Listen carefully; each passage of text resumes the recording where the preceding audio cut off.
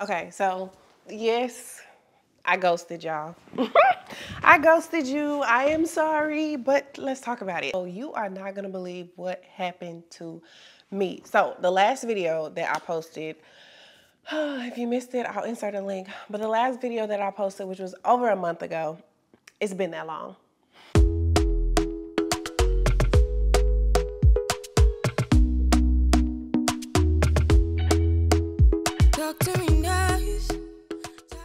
Well, the video did pretty good, and they did pretty good by my standards, because I remember I've only been on YouTube probably like 4 or 5 months, and this was the best performing video that I've ever had.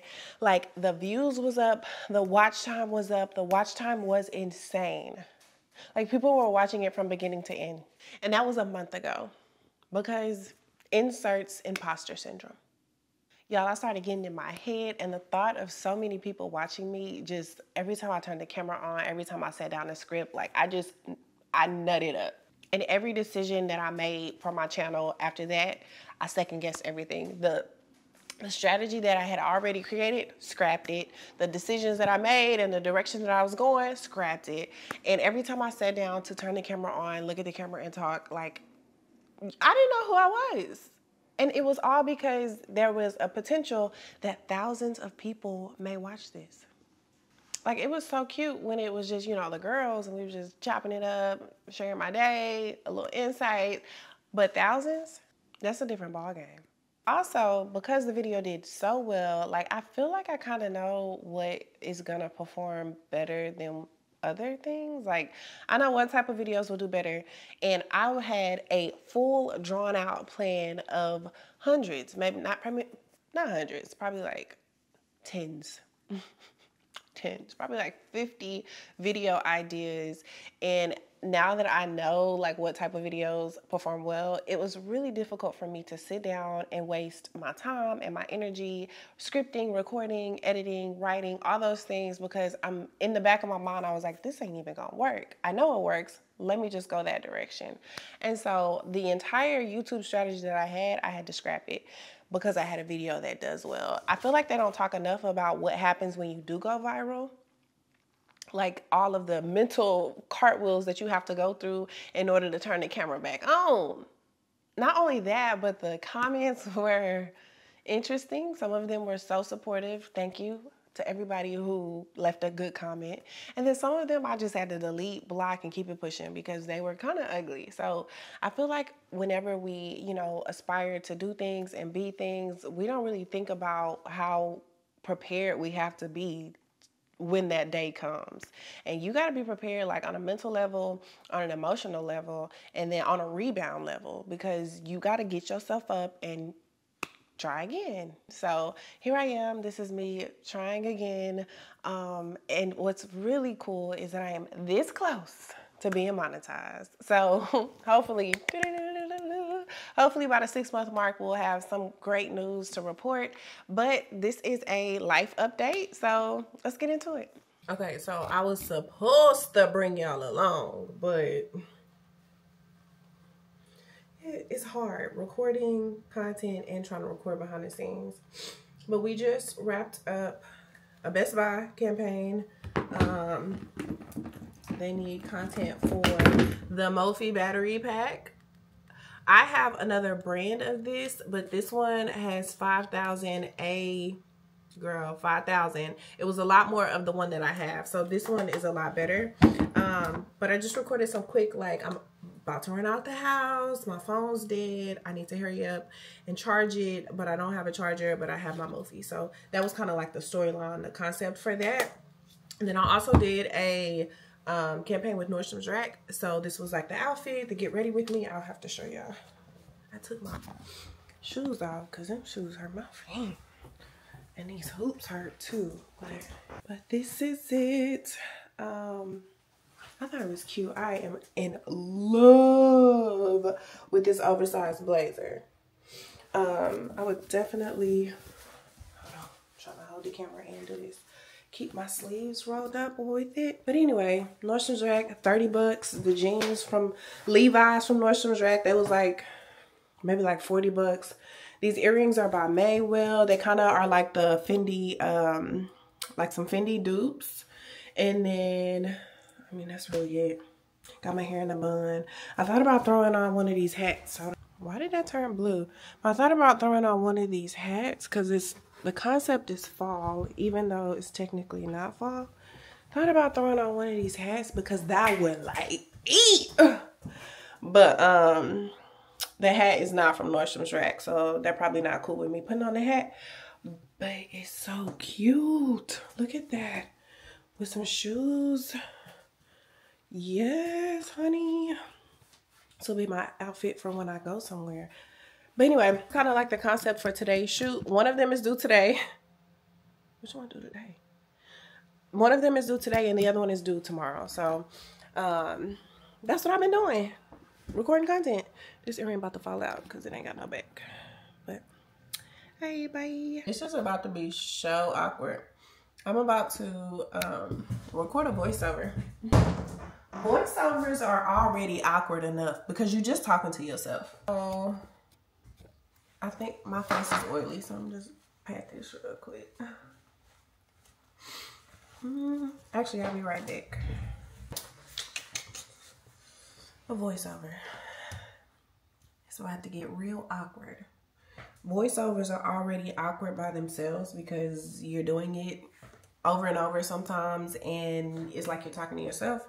But to have the camera recording while you do it is, man, it's about to be cringe. But I'm gonna do it anyway. All right, so we are recording the voiceover for the Mophie battery pack. I don't even know where it's at. And so just to recap, I have recorded the footage. I actually recorded 2 campaigns at one time. Who do I think I am? I just edited one. Now I'm editing the Best Buy and it is 5 o'clock. I don't have Logan, so I'll probably, you know, just continue to work, but I probably would have been logged off. But I've been going since this morning. So to shoot 2 campaigns, it's taking me a full day. I don't know how people are able to do this and have a full-time job. And it's 5 o'clock and it doesn't feel like I did a lot. All I did was record a campaign and send it off. But it took the whole day. What am I gonna do? Okay. So I'm gonna record the voiceover on my phone. I don't quite know how to record it on my computer. It'd probably be easier if I could. I don't know how to do it yet. So I just record on my phone, then I airdrop it to the computer, and then just add it to CapCut. That's the voiceover. Voice memo. Okay, so I got my script. Don't you hate it when you're about to walk out the door and this happens? Meet the Mophie Snap Juice Pack Mini. You can charge on the go, no more hunting for outlets all night. The MagSafe ensures you get the perfect charge every time. Light enough to carry with you, don't leave the house without it. That sounds kind of rushed. You won't leave the house without it. You won't leave. Mophie Snap Juice Pack Mini. You can charge on the go. No more hunting for... Okay, stop. Yeah, stop.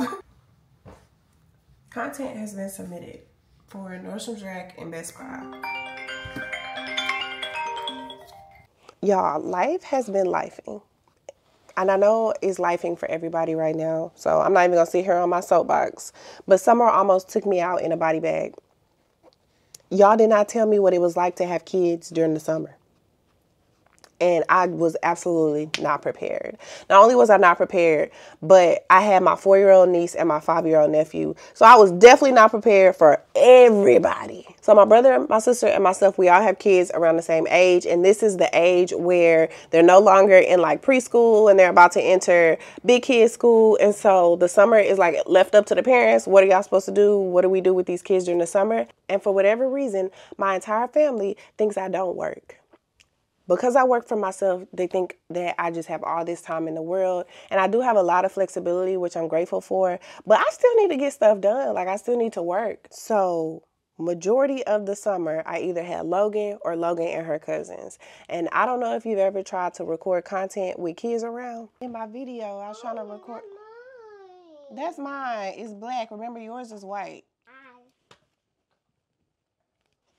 Mommy, you have to trap me. I'm not trapping you. I'm trying to record a video. Thank you. I needed that. Oh, thank you. I'll take one. Okay. Mwah. Thank you. That's cheating. No, it's not. You gave me a kiss. Mwah. Thank you. Hey, that was the same like the last one with the baby. Ah! No kiss. You got me. So it was impossible for me to record content with a house full of 4 and 5-year-olds. So if you've been looking for me, I've been drowning. Summer almost took me out. But good news, Logan has officially started pre-K. I've seen her pink one. Say good morning. Good morning. Today's my first day of school. I fixed the school. At big kid school. We're gonna brush your teeth first, okay? Then we'll. Yeah, I mean, even how YouTube was at Barbie. I have little foot nails, like my nails. Hi, welcome back. All right, be What still. you doing? Be still. It's okay. Please scratch me in the ear. I'm sorry, babe. It's okay. Look at my hair. Let's get Logan her lunchbox.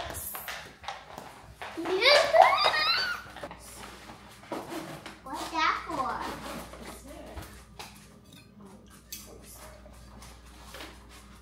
You hold my lunchbox. We saw a spider. You ready? Uh-huh. It's almost out. Okay, so I'm about to go downstairs to do devotion. This is one thing I try not to, like, this is a non-negotiable. Like, the only thing I'm trying to negotiate is at what point in my day am I going to do it? Am I going to do it at 5 o'clock in the morning, or am I going to do it after I drop Logan off at school, after I brush my teeth? Like, that's the only part that's negotiable. But I'm finna do it. But before I do it, I did want to talk about a meeting that I had yesterday with talent management. I've always said this, and I'm going to always say it, that the kind of work that I do, it goes in cycles. 1 minute, everything popping, money flowing, bags is flowing. Give me my money. Everything is just great. And then the next minute is like, what? I'm still here. Can y'all still give me some work? And so, and I've always said that, like, it just kind of fluctuates. It depends on the time of the quarter. It depends on the time of the year. It depends on the time of the day you send the email. Seriously. And so, a talent agent kind of put out a filler in talent management, not an agency. Even though she does have an agency, we're not going to call it signed to an agent. We're just going to have somebody manage. So I had a meeting with her yesterday, and everything, I mean, I don't really know what to look for. I didn't know what questions to ask, but everything seemed fine. I feel like I don't know, I'm just not a people person. I'm really not a people person. I need to come to grips with that. It may be a little bit of like social awkwardness, but I don't like lighten up and open up until I know you. And it was like a stiff, I guess it was an interview. It was kind of like a discovery call, but it was like really stiff. And it wasn't because of her. I feel like it was because of me. But everything she was saying was absolutely perfect. It made sense. So if they decide that they want to move forward, I would happily move forward with someone else kind of just managing my inbox, managing my pitches, managing my, negotiating, even though I feel like I'm that girl when it comes to negotiating. Having somebody else just kind of like, pull those strings for me just seems a whole lot better. So, yeah. So I had a meeting with talent management yesterday. Just a little update. What else has happened since the last time we talked? It's been a whole month, so I know it's been. When it comes to me, y'all, I'm so scatterbrained, and it just feel like it's getting worse. I don't know if it's because I just got so much stuff going on, or age. I don't know, but I just feel like my level of concentration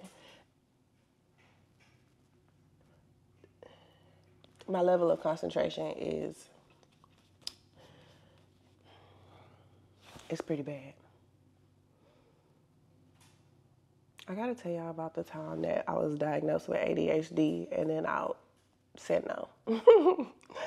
So I used to play basketball in college. And one day in the middle of practice, my coach was talking and I just kind of randomly turned a cartwheel in the middle of her talking while everybody else was paying attention behind her, because I was just so bored and I had a lot of energy, and I just turned a cartwheel. And honestly, in that moment, I didn't think there was any repercussions for turning that cartwheel. I was like, what? I'm just, letting out some energy. I'm bored. But she sent me to a doctor shortly after that. And with great cause, like she had a reason to. And the doctor ended up diagnosing me with ADHD. And I went home shortly after that, and I kind of just casually told my brother, who is very much so aware and woke. How about that? That's a good way to describe him. He's woke. And so I casually just told my brother, yeah, I went to college, and within 2 months of being in college, they diagnosed me with ADHD, and he flipped. He was like, you ain't got no ADHD. Don't let nobody tell you got ADHD. That's just trying to label you. And ever since he said that, I just kind of been going through that was 10 plus years ago. I've been going through life thinking that I don't have ADHD, in denial that I don't have it, because my brother told me that I don't have it, even though a doctor told me I did. And so here I am, up in age, and it's not as taboo to have ADHD or to have anything, really. It's not as taboo as it was back in the day to have some kind of mental health or something, depression, anxiety, people battling with that stuff every single day. And so it's not as taboo to have it. And so now that I have accepted it,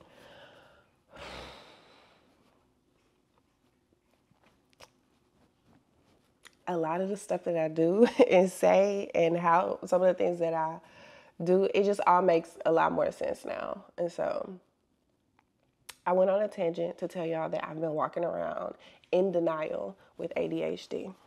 And so now that Logan is back in school, the way I previously did business, I used to work till 5:30. Y'all didn't tell me these kids get out of school at 3 o'clock. Y'all also didn't tell me about the pickup line. What? Drop a comment if you know what I'm talking about. That pickup line is nothing to play with. So not only do they get out of school at 3 o'clock, but you have to hop in the pickup line at 2:30. And so my work day used to go till 5:30. I used to have a full regular, 8, 9, 10 hour work day. Not no more. Now my work day has to end at 2:30 to go pick up my daughter from school. So I'm not complaining. It's a blessing that I get to do it. It's a blessing that I get to be there in that capacity.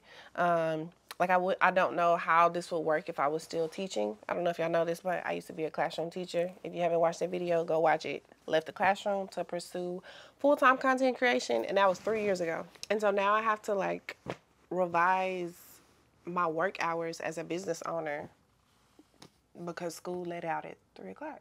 On top of that, business has been really slow.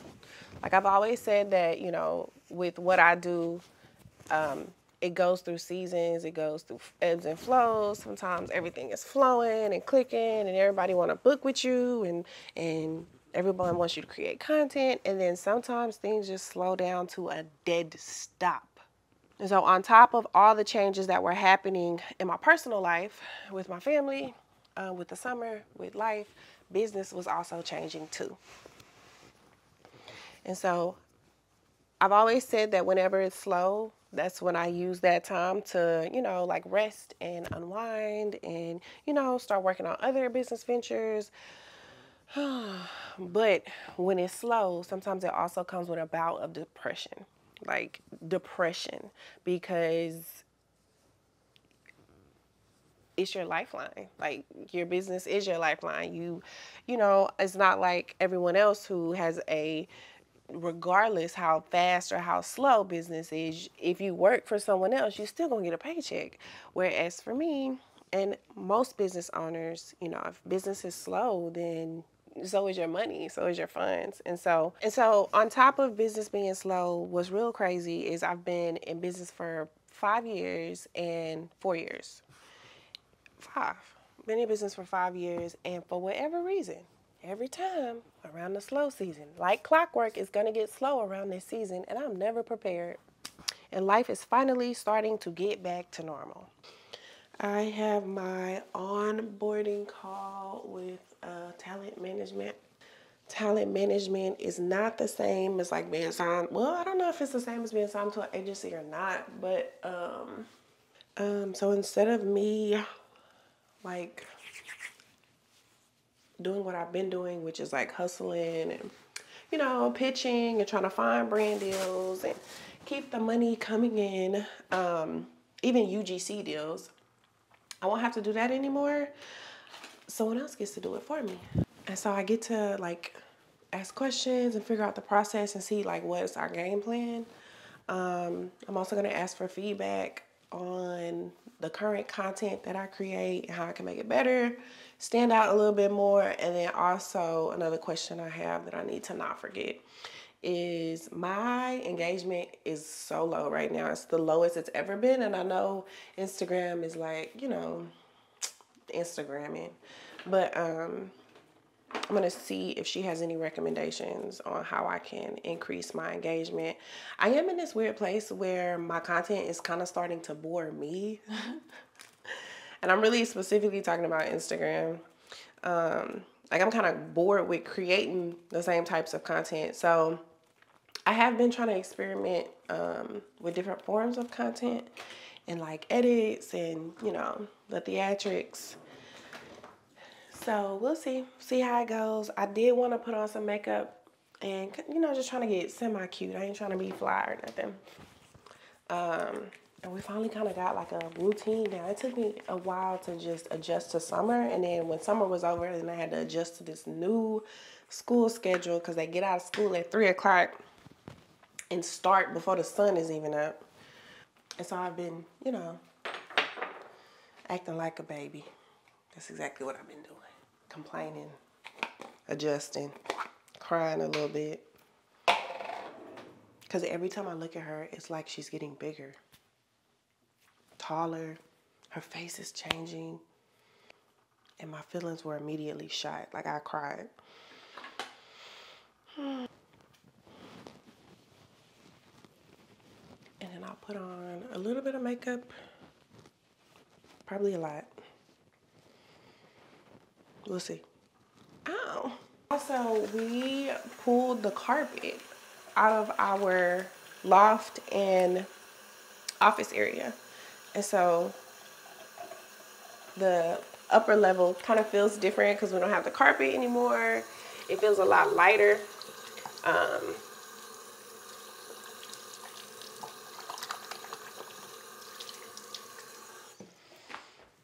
I've been wanting to get rid of that carpet since the day I moved in here, or the day we purchased the place. How about that? And it finally happened. And when I tell you, such a blessing as to how it happened, because I had this idea to like revamp my office. I say office, but it's just like a workspace. My husband actually has an office. That's his workspace. And so I've always had this idea to rip up the carpet because it's like high traffic areas. The girl, Logan be playing there. You know, that's where we get dressed some mornings. It's also where we do our laundry, and then it's also where I work. And so it is a high traffic area, and I wanted to just kind of give it a fresh facelift. And so we pulled up the carpet. Then we added some laminate tile, vinyl planks, I don't know what they're called. But the blessing is it was a sponsored brand deal. And so what probably would have taken me thousands of dollars really didn't even take me that much at all, because the material was provided and we just had to like do the blood, sweat, and tears part of it. Home Depot.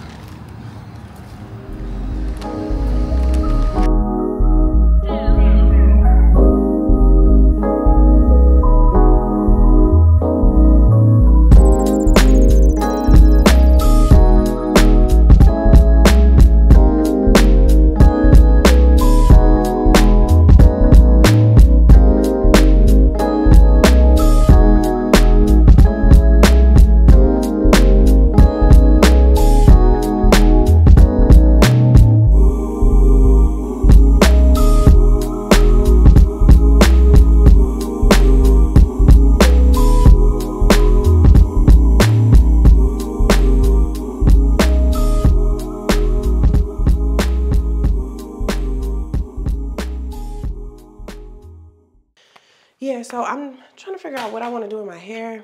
I can't do braids. Braids are just so cute. And I love them when I have them, and they always, like, who doesn't look amazing with some braids? But they, girl, they do a number on my edges. Like, edges be shot after I get braids. And so because I've made so much progress to grow them back, I cannot get braids. And so braids is off of the list of things that I can do with my hair. I've been thinking about doing a wig just because they're easy and just because you can look glamorous with them. But my husband does not like wigs. And I like to take mine off at night. So things are finally starting to get back to normal. I'm realizing that change, even though it's scary and sometimes it's super uncomfortable, but I'm noticing that it's good. It's beautiful. It means that there's a new season, there's a new horizon, there's a new routine, there's new things happening. And even like I said, even though, you know, you got to get a little uncomfortable, it's also an opportunity for me and you to grow. So embrace change. Change is not bad. Trust me when I say I was going through it. Like, the changes that were happening in my life were happening so rapidly and so like out of nowhere, it felt like, that it was hard for me to really like adjust. And I felt like I was going through like this spout of depression. But now that I have pulled myself out of it, I'm excited. Not only is it a life change, but it's also like a external seasonal change. So this is my favorite time of the year because the fashion changes, the color palette changes, the weather changes, just like the vibe, the mood, the smell of the air changes. Like, it's my favorite time of the year. But change is good. So if you're like me and you were just in a funk, I'm praying for you. I'm rooting for you. Pull yourself out of it, child. You got to. It's a lot of people, a lot of things that are depending on you. So good. Best of luck to you. And I'll see y'all around. Bye.